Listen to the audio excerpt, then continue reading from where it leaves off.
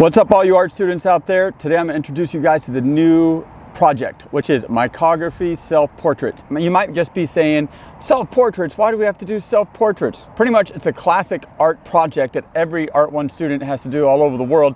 It's like a rite of passage kind of thing. You're also probably wondering, what is micrography? Well, you remember in our last project where we did stippling and hatching, cross-hatching, smooth, scumbling, you know, all that other stuff to create value, to render value across the surface, to make it look like it's a three-dimensional form?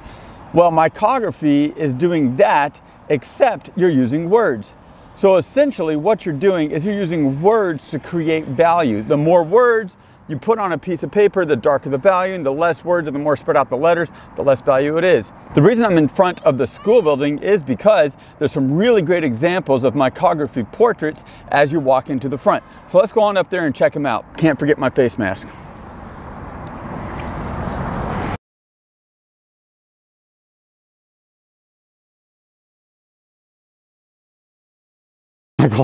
My glasses are fogging up. Do you see it?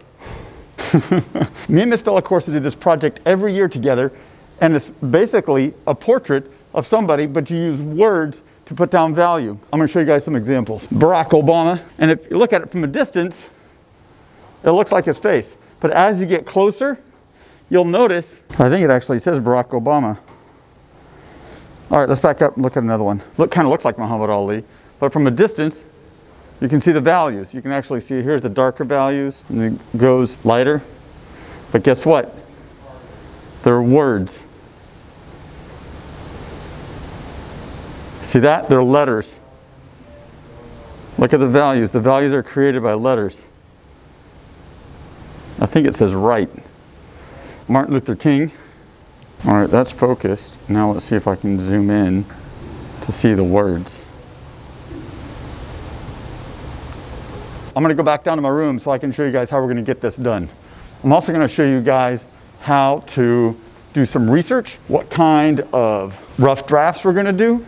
All right, so the first rough draft we're going to do, we're going to create a value scale, a new value scale. But this value scale is going to be made of micrography instead of hatching, cross-hatching, etc., stuff like that. The second rough draft we're going to do is going to be a sphere value worksheet, except this one is going to be made of micrography. Now these portraits are going to be gridded, meaning you're going to have to take a picture of yourself and then put a grid on it and copy it over. That means we got to practice making grids. So I'm going to send you home with a picture so you can practice making a grid on it. You're going to have to take a ratio of the small grid and multiply it times 3 to turn into the big grid. But don't worry, it sounds like a lot, but it's not. You're going to take it in small bites. How do you eat an elephant?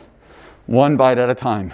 So let me go ahead and show you these. The way we get to this final product right here, which by the way, this is one of my students. I'm gonna take this mask off now. Adios mask. So the way we get to this, first learn value scales, then you learn how to grid. You grid from something small to something bigger. And you might notice that all these are made of words. And that is the kicker. That's why it looks like that. Just words. Her word was egg. She just wrote the word egg over and over. And how you do your grid greatly affects your ability to get the proportions right on your face.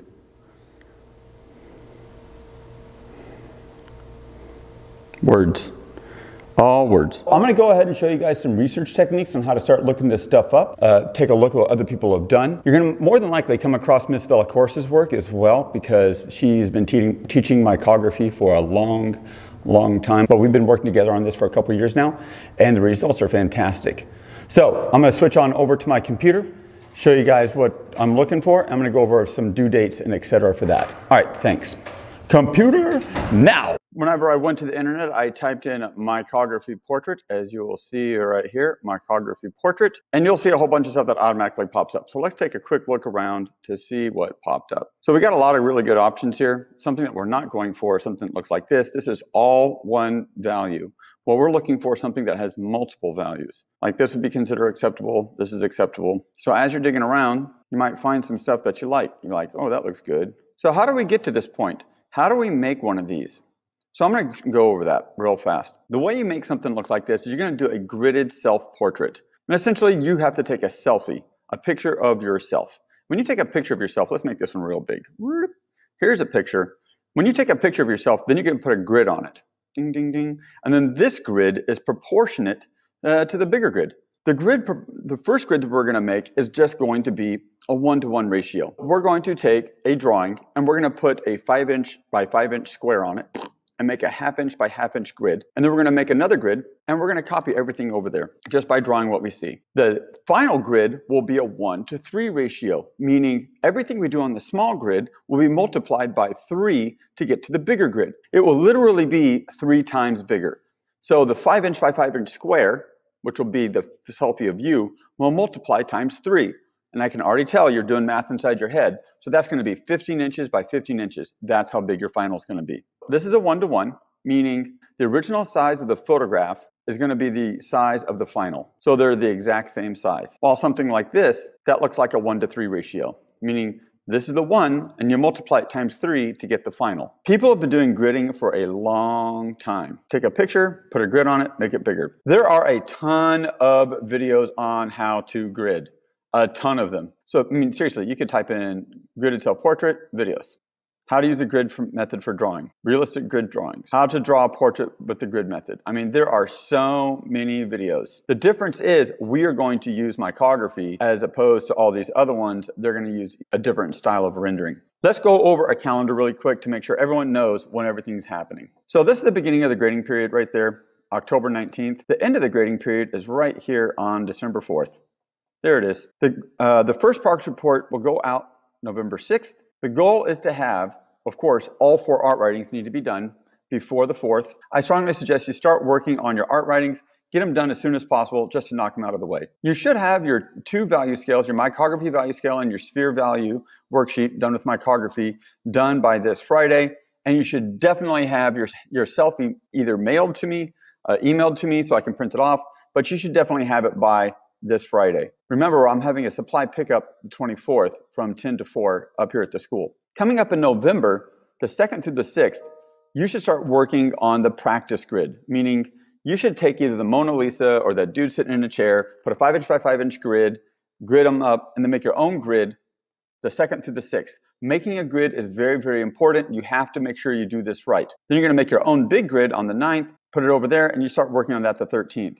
The goal is to start working on your final the 16th. You need to have your final started by the 16th so you can start working on it. So when you get back from Thanksgiving break, you can knock it out. Because remember, people, this week is going to go by real quick when you get back from Thanksgiving break.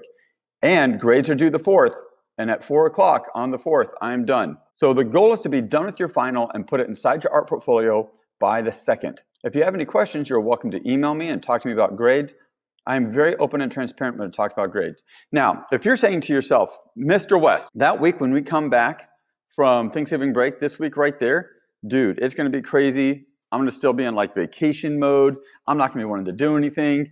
Well, if you know that about yourself, then I strongly advise you to be done with that final by the 20th. At least like 75% done. Make sure it's definitely majority done by the 20th. The trick to doing high school is not necessarily the work, but it's also managing your time. You have to manage your time wisely. And especially now in the time of COVID, when a lot of the responsibility of managing your time is placed upon you, the student.